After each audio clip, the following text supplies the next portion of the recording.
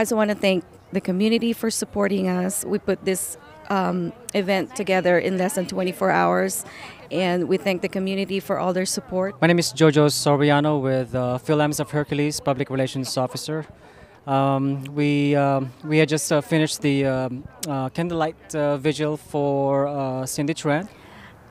I would like to thank you, the family, for come up to the candlelight to share with the community. Vice Mayor Ed Balico, what has been the response of the members of your community with the tragic event that had just taken place in our community, in your community?